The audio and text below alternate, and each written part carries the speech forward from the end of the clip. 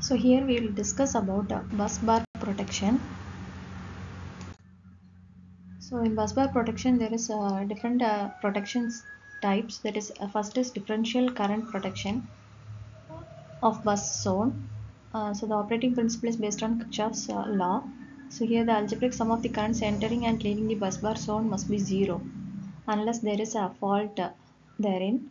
So you can see the diagram here. So generators, bus bar is there, current transformers, relay is there, and the feeders.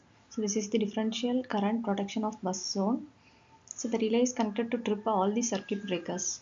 So in case of bus fault, the algebraic sum of currents will not be zero and the relay will operate. Next is the high impedance relay scheme. So here a sensitive DC polarized relay is used in series with the tuning circuit, which makes the relay responsive only to the fundamental component of the differential current of the current transformers. So here you can see the diagram, differential protection using high impedance relay. The bus bars are placed and the R sensitive DC polarized relay is used in series with tuning circuit, and the high set overcurrent relay is also connected to it.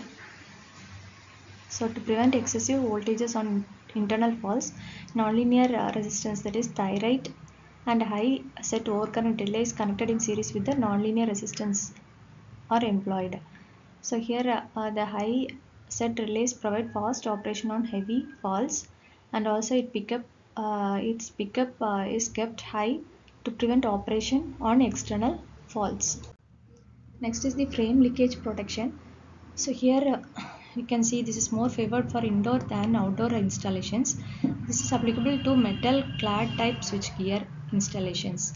So here you can see the diagram. Here you can see the insulator, station earthing, bus enclosure, and overcurrent relay. So this framework is insulated from from the ground.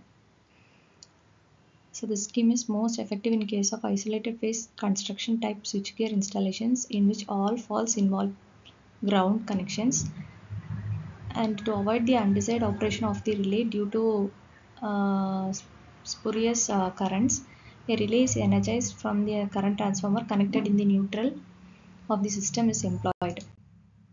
Thank you.